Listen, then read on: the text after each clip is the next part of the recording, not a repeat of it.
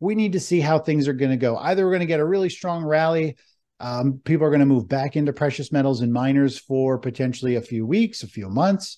And we could see this maybe go up and test these highs again if the stock market starts to top out and pull back, because we have seen money move into these defensive sectors like precious metals when the stock market is on a buy signal. In fact, when the stock market gives us potentially a sell signal in the next few days or the next week or so, we could very easily see gold miners start to rally up as one of those defensive plays.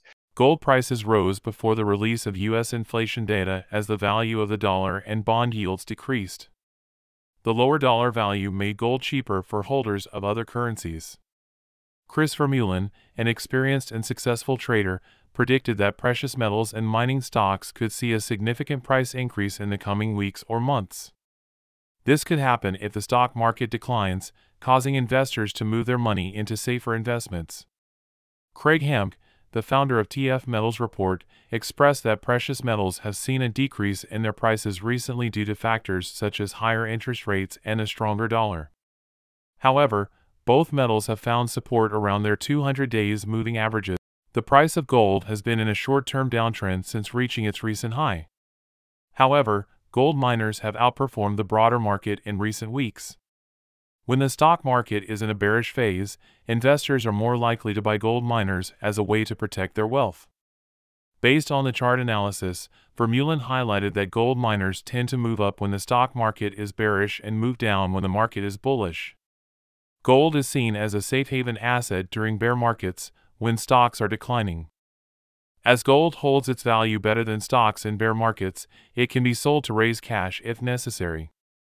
Vermeulen expressed that when the stock market shows signs of tiredness, defensive sectors like utilities, precious metals, and miners tend to become more appealing to investors. Vermeulen added, if the stock market reverses, it could be a good opportunity to trade gold miners. Let's watch snippets from Craige Vermeulen's interview, but before getting into the video, make sure to subscribe our channel and give this video a thumbs up. If we take a look at the daily chart of gold, you can see in the longer grand scheme of things, I mean, we've got a rally, we've got a pullback, we've got a rally, we've got a pullback.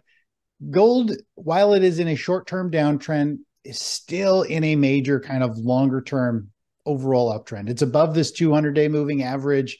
It still has a series of higher lows. It still has a series of significant higher highs. So that is the definition of an uptrend. So from a bigger point of view, gold, you could say here, is down at a support level, and it's still in a longer term uptrend. Now, short term, it is bearish. The trend is clearly down because we have a series of lower highs, series of lower lows. So we're at this kind of confluence point here. We take a look at GDX. Now, this chart here, if we go back, if you look at the very bottom of this chart, I've got these red bars and we got green and then red. The way that this is, when these bars are red, that means we do not want to hold stocks in the stock market. But this is GDX chart on the top. When the market is in a bearish phase and moving lower, gold miners have been moving up. As soon as the stock market turned green and became a buy signal to get into stocks, gold miners sold off because everybody wanted to move into technology, into growth. And then, of course, the stock market was out of favor again, and the gold miners took off, and they've been going down ever since. Money's been piling into tech. So there's definitely a big divergence here and or opposite effect going on with the precious metals and the miners. Usually in the late stages, when the market starts to get a little tired, is when we tend to see defensive sectors come into play. Utilities, consumer staples, precious metals or miners. And we are seeing that. We're seeing miners actually pop up with a little bit of fear off the news this week. So it's definitely, we're in that kind of exhaustion phase. And the question is the market going to roll over or not? We're long the indexes. We're still bullish. We've pulled off a lot of profits. We have just a small position left because it's reached these thresholds in our targets. But we're still long the markets. I mean, the trend is up, even though it's showing signs of weakness. You don't just get out of it because you think it's getting tired. The market has a great way of going way further than you ever anticipated. And we just have to let things play out. There's no point in getting ahead of ourselves, guessing what everything is going to do. We wait for the stock market to reverse. We wait for potentially gold miners to turn into the defensive play that they've been acting over the past year and change. And it could be a really good short-term trade. So, and gold and silver, I think, will do the same thing. They're all going to move together. They are all one trade. A lot of people, buy a whole bunch of gold stocks and tons of miners, and they're like, I'm diversified. I got everything in the precious metal space. I'm like, well, it's one trade. That is really just one trade. You've just spread yourself over the same asset. If it goes down, all your positions go down. So silver has dropped from its recent highs, but has found support near its 200 days moving average. However, there is an expectation that it may face further downward pressure due to deteriorating liquidity conditions. Despite a brief pullback, silver managed to rise due to a weaker jobs report weakening the US dollar. It remains close to the 200 days EMA without significant changes in its overall outlook. Craige Vermeulen predicted that silver could experience a further decline in the short term before finding a bottom and starting a new rally. Craige Hemke believes that the price of silver has been forming a pattern of higher highs and higher lows. It is currently trading around its 200 days moving average, just as it did during a previous low earlier in the year. Each time the price drops below the 200 days moving average, it tends to recover and move back up again. Silver is currently trading between two moving average indicators. The short-term outlook suggests uncertainty, but buyers are showing determination. Let's watch Craige Vermeulen's interview with Sprott Money. To me, the short-term bias here, we got lower highs, we've got, lower lows. It is channeling down. It also has a bear flag. It's moving down. It's got this little bear flag pattern. Technically, the chart is pointing to lower prices. If we look at the high and this low using Fibonacci extensions, the next downside move for silver from where it is as of this video is about a 9% drop down to about $21. So that's what the charts are pointing to.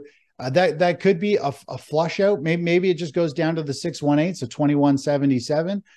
We have seen this last time when we broke this. We had a little bear flag at the 20-day moving average, and it had a quick flush down, and then it rebounded with a vengeance. So maybe we have like a flush down, and then it rebounds as that defensive play. So I wouldn't be surprised if silver, gold, and miners have one more flush out. We probably see some type of wave of panic and maybe a volume spike or something.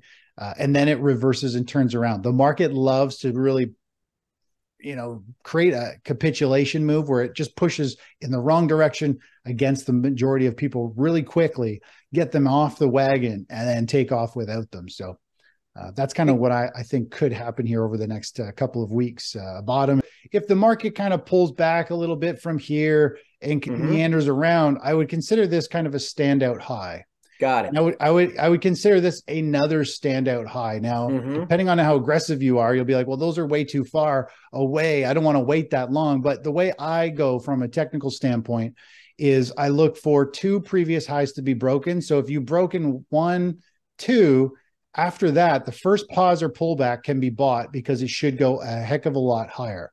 So that's the way I see it, is you always want to break two previous highs, and that means it clearly has changed direction. It broke through one ceiling, but it needs to break through two. The first one could be a fluke or just a shakeout, but if it breaks two resistance levels, obviously the herd is now moving in the opposite direction, driving the price higher. Obviously, you're not going to buy down near the low, which everybody always wishes they could do. You're going to usually wait for the trend to change, and then you get on suit and you catch this low risk, high probability play versus buying it down here and going, oh crap, and then potentially it goes even further and you end up in this position that's underwater for years. It's, if you don't have an exit plan or an entry plan, you really get stuck with a lot of crappy positions that don't go anywhere or just down. So it's all about managing those positions, knowing when to get out and being able to pull those triggers to say, okay, I'm wrong. I wish I was going up. I like this asset, but I just need to get out for now. I can always get back in later, but it goes against human, nature, our brain, our kind of emotions of taking a loss. Gold prices declined at the end of 2022, but have since gained momentum and risen towards $2,000 per ounce. Concerns about the financial stability of certain banks have increased interest in gold, as have central bank purchases of the metal. Analysts predict that the price of gold will continue to rise and may exceed $3,000 per ounce by 2025, and silver will outperform gold once it breaks through the $30 to $50 level. Do you agree with Chris Vermeulen's prediction that they could see a significant price increase in the coming weeks or months? Or do you think Craige Hemke is right that they may face further downward pressure? That's all from us. If you like this video, please like, share and subscribe our channel and click the bell icon to be notified of future videos. We hope our content has helped you in your trading endeavors.